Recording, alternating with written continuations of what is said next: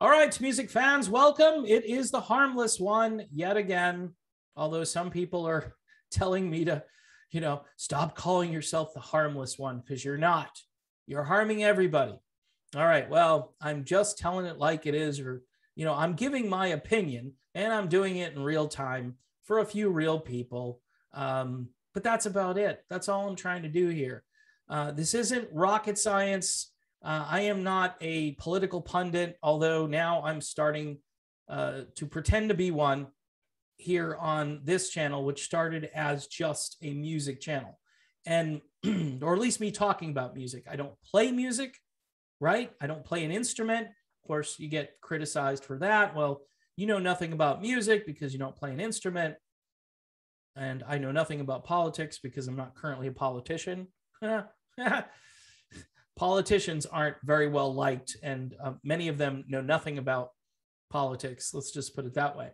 So there's a battle going on.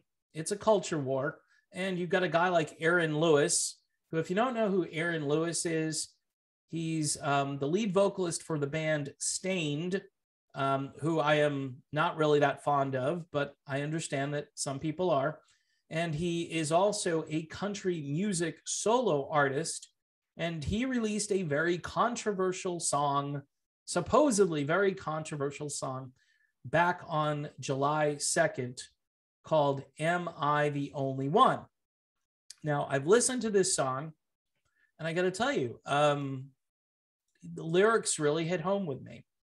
There's some hardcore profanity in there, but still, I understand where he's coming from. There's an anger, there's a frustration. And this is the divide between a guy like Aaron Lewis and a guy like, I don't know, Sebastian Bach or Dee Snider. By the way, the latter two don't have the same kind of impact or influence that an Aaron Lewis has. Aaron Lewis, not only is he in a very hardcore mainstream rock band, which, by the way, is more of the mainstream realizes that Lewis is not on their team, there's a likelihood that Stained isn't very successful anymore, that they kind of go down the tubes, because it's the same with Eric Clapton. Eric Clapton is being othered. Every bad thing that Eric Clapton ever said is aired out there because now he's, basically an enemy of those who think the status quo is working, right? That's pretty much what this is about. Or there are a bunch of people out there that are so invested in this that if they're wrong, they will not admit it. They will never admit that they're wrong. They'll do some kind of kabuki dance around it and say, oh, it was Donald Trump's fault or something. I don't know. And again, I'm not, as far as a Trump fan, I mean, is he better than what we currently have? Yes. Yes. I'm just going to say it out loud. But there are a lot of things that he did that kind of set everything up, and people have to come to terms with that. I think the people who are, a lot of people are into cults, right?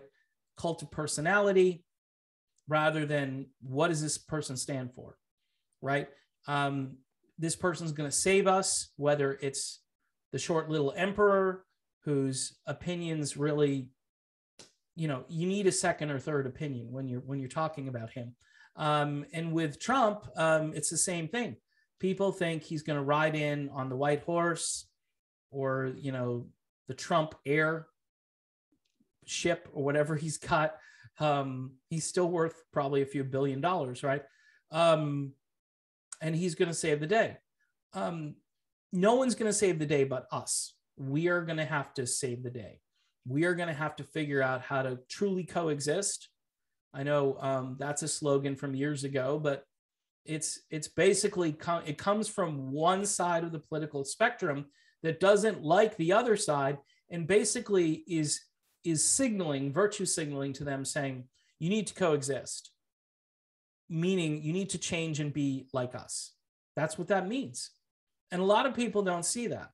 So when Aaron Lewis gets all outspoken and in your face and dropping F-bombs, and he thinks he's the only one because he's trying to sort of awaken people to the idea that things don't have to be this way. And he's outspoken and he's impactful. And those other guys are like, they're throwing rocks at windows, basically. When I hear like Dee Snider with his influence and imprint, or a guy like Sebastian Bach, or any number of these artists who just say things that are tribal. They don't really examine someone else's opinions. They just spout off.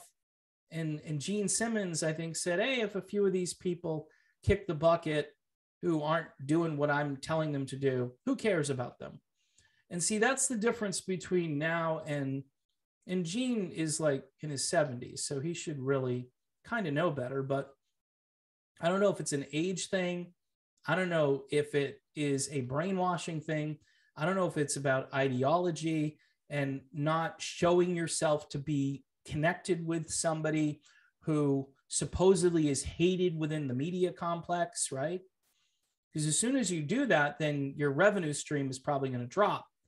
As soon as you go out on a limb, and I did a video about this, by the way, as soon as you start talking honestly and truthfully, and you get off the mindless entertainment bandwagon, all right, and it is, a lot of this is mindless stuff. A lot of people want to know about it, and I understand that, and hence I will continue to produce content that covers those things when they're relevant and when they're interesting.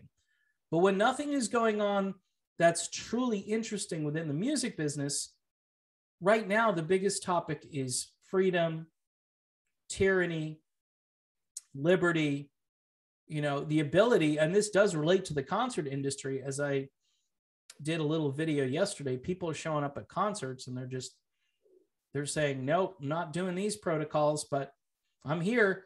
And, they're letting people through. They're moving them through the turnstiles. Come on in.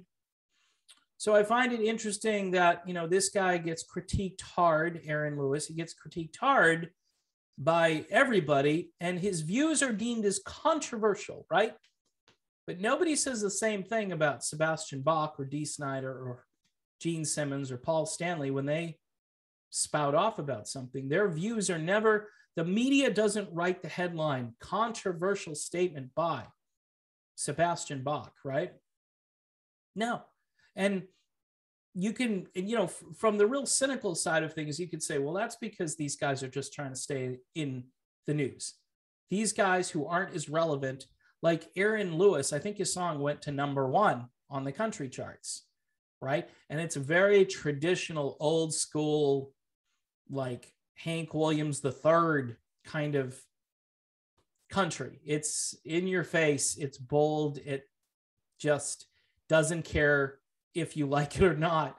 But there are a group of people who want to hear authenticity in everything, in every medium, whether it's music or movies or art or college. They want authenticity. When I say college, I guess I mean education, rather than just teaching to a test or taking classes that will run your education debt to 100,000, and then when you get out, you got nothing, and you're hoping somebody will pay off your student loans, right? This is where we are in America today. And I know people don't appreciate these rants. I don't appreciate a lot of times when people rant as well. And what I do is I listen to it maybe for a while, and then maybe I find something else to do. And I've said to people all along on this channel, even when I was just critiquing certain people in bands saying X, Y, and Z about their abilities, people would say, well, can't you say something nice about so-and-so? I'm like, well, I like them as a person most of the time. But if they're not able to still do what they used to do, then it might be time for retirement, or it might be time for the band to replace them.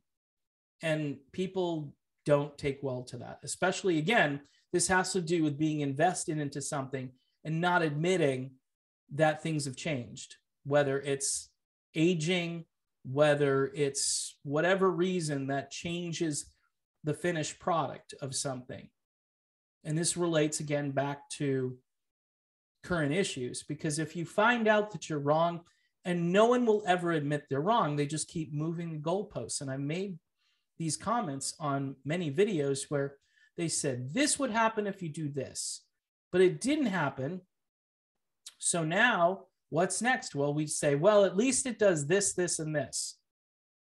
But see, that again misses the original point, you know, Operation Warp Speed, right? That was supposed to just be stupendous and tremendous and amazing. And that I can tell you, and it's going to be great. And see, this is why my trust for anybody right now is down near the bottom. If you're trusting some agency over your local primary care professional, if you're trusting in that agency, or if that so-called professional is just following a flow chart, we're in deep trouble. And then you need to go find someone else to talk to. And if that person's doing the same thing, and then the next person and the next person, and they say, well, this is all settled. This is all settled. This is what we do. This is what we believe. We all do this. And to me, and there's no intellectual curiosity. There's no kind of coming to the realization that your point of view might have a flaw or two in it. The interview Joe Rogan did with Sanjay Gupta, very important interview. Very important, because it's like reality. Joe Rogan's all about reality, and Sanjay Gupta is like, hey, I work for this channel. This is what they do. I don't necessarily agree with what they do, but I go along with it so I can get a huge paycheck, right? That's what this becomes. And whether it's protocols, mandates, you know, Medicare, whatever it is, it all comes down to doing what the man tells you to do, and you just do it. And this is why I think people like Sebastian Bach, and especially Dee Snider, who supposedly went up against the man back in the day, and he's all preaching what the man's preaching now, and you're like, where did that spirit of rebellion go? And you don't have to be, you know, way over on one side of the political spectrum to be rebellious. You just have to be inquisitive and be an equal opportunity offender. People from the left, people on the right, wherever it is, if you're not inquisitive, if you just have this lack of, what's the word I'm looking for? Just like your brain has already decided, and you're gonna defend that hill no matter what, even if the water's coming up the hill and it looks as though the hill's about to get wiped out. You're just gonna stay there, and you're gonna look really foolish at the very end of it all, because you've committed to something that doesn't have any foundation whatsoever. So I've said a lot here. Some of it made sense. Some of it was pure rambling. But there is a big difference between a guy like Aaron Lewis and his impact versus a guy like Sebastian Bach or Dee Snider and their impact. Aaron Lewis is reaching millions of people who are very much engaged in country music right now, and people who like, I guess, the mainstream rock scene to some degree. They will put Aaron Lewis and Stained together. But what's more important is that the guy is speaking from the heart, speaking, I believe, a lot of truth.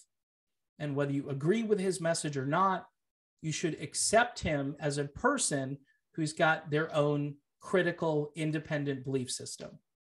And if we don't hold on to critical, independent thought, then there's no point of me talking about music or anything for that matter, because it's all entertainment fluff. You know, yes, you can do both. You can enjoy entertainment and you can hear somebody talk about serious topics. If you want to be distracted, you should probably just go listen to music and not me, right? Music will be the answer. Music for me, quite honestly, during this particular time in the history of the world, music is more important than ever to me. It's comfort, and it's a way for me to decompress and just get away from it. But I think If you're constantly doing that and you're not engaged in what's happening around you, a lot of people are going to suffer because so few people got engaged and said, that's not for me. That's too controversial. That's too difficult. I wish they would just not talk about that. It's not as bad as they say it is. Just do what people tell you to do, and we would be over this by now. That's what they're going to keep telling you. And then they're going to keep moving the goalposts when that doesn't happen because they've already done it. And in these other countries where things have not gone all that well, and they had more compliance and more restrictions, and people aren't taking notice of that, and it's not being reported, and you sit there and you think, I'm just going to do what they tell me to do, even though it's not working. Okay. All right. Well, in any event, that's my video today. Thanks for watching. If you're a new viewer, I'm going to ask you if you could do $1 a month via Patreon, because again, as I said in the prior video, it's not helping me financially to do this the way I'm doing it right now. I am picking up subscribers, and they are watching the videos at a slightly higher rate than before, but I really depend on Patreon and patrons to make up some of the shortfall, especially during the quieter times where the algorithm isn't algorithming. I don't think that's really a word, but I just made it up. So if you'd like to donate $1 a month, I'd really appreciate it. You know, I'll definitely give you a shout out message back if you decide you want to be a part of this. If not, I understand. There are a lot of people who've lost their jobs and don't have a consistent income, and I totally get that. But if you can do $1 a month, that would be really helpful. All right. Went again way too long here, but thanks for watching, and I will see you all very soon.